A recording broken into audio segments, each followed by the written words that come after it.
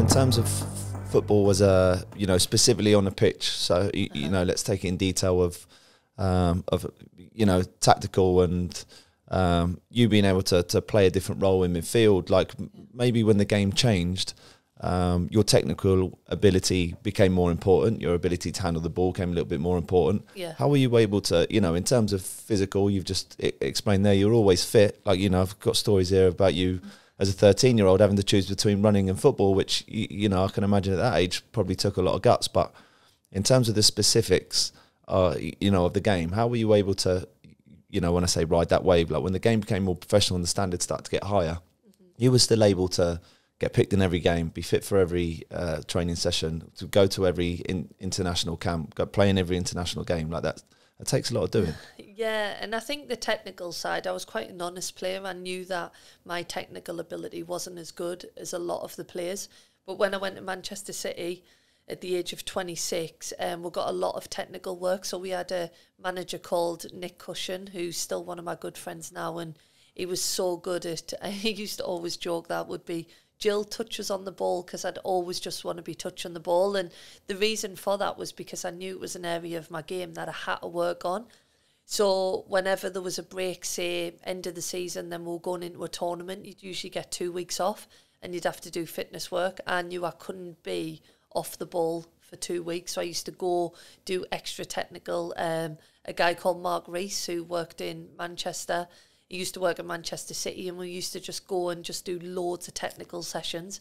So I think the reason that I could probably keep up with that level was, first of all, knowing what my restrictions were. And I know people say never put restrictions on kids and stuff like that, but I knew I was never going to be able to take on 3 players and score the top corner. So I made sure what I could do, I did very well. And I think that technical side, the only reason I could cope with the increase of the level, and maybe in my last year I started to feel it a little bit more at international level. I thought, like, this level is going up and up and up. But the only reason I could cope with it was because I put the work in, I suppose.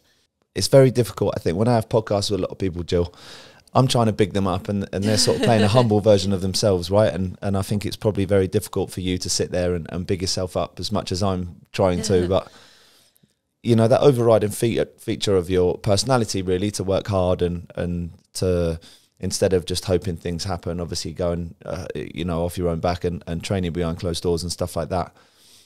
That ability that you've shown over a long period of time, obviously, to be involved so often. How was that when, because, you know, I'm 32 years old now myself, Joe, I'm getting to the latter stages of my career, and this just relentless introduction of young players into the game, which I'm sure that you found, obviously, in the latter stages of your career. How were you able to cope with the demands of the game, you know, going up? Well, what specifically were you doing to help you be able to keep up with, obviously, the introduction of young players? I think sometimes just not listening too much to the noise around us, because there is a lot of, the younger players are coming through and stuff like that. And you know what, the younger players I worked with, ones that spring to mind when I say that, Lauren Hemp, Chloe Kelly, the most humble people you'll ever meet. And I knew that they had a great talent, and I knew they were going to be able to do things that I couldn't do. They had this energy and, as we touched on before, technical ability. But I think I kind of had to make sure that you hung your hat on your experiences. So it wasn't like we were competing against each other. It was just, I'll bring to the game what I bring and you bring what you can bring. And I felt like I knew what it was. As soon as I crossed over that white line, I was given 100%, whether it was for training, whether it was for games. But it is hard sometimes because you hear a lot of noise. Well, so-and-so's playing well at club level. And if you go into social media, there'll be so much stuff. I remember getting picked for England for probably the last 5 years of my career. And if I went on Twitter, the squad would be announcing it. It'd be like, how is Jill still in there? And I'd be like, wait a minute, I've been to, I think at the time I'd been to 4 World Cups, like 3 Euros at the time, 2 Olympics, and people are just so quick to disregard you because they see a new player coming through. But for me, I'm like, why does that always have to be a competition? If I seen a younger midfielder come through, I really wanted them to do well. I'd do as much as I could to help them, because if it meant if they were playing better, it would then help the team. But I think social media can be quite a nasty world, really. And I feel sorry for younger players now. I was at an age where I listened to the people that mattered. I spoke about this recently, actually. There was one game. in the World Cup, I think it was, and someone had put, Jill's legs are going, she's not really making the box anymore for a midfielder. But my role that game was actually to hold, because they had 2 really good number 10s. Not that I was looking after both of them, just one of them.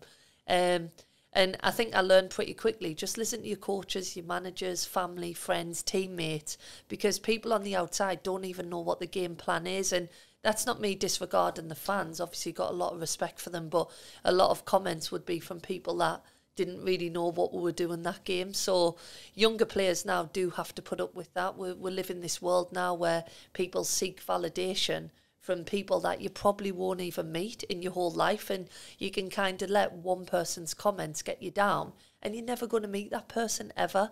So I do think I feel very lucky that I wasn't part of that social media world from a young age, because mentally I might not have been able to cope with it. And I think as I got older, I learned to be like, believe in myself, what I can do, listen to the people around us. And I do think that was probably my kind of key to success in my last years.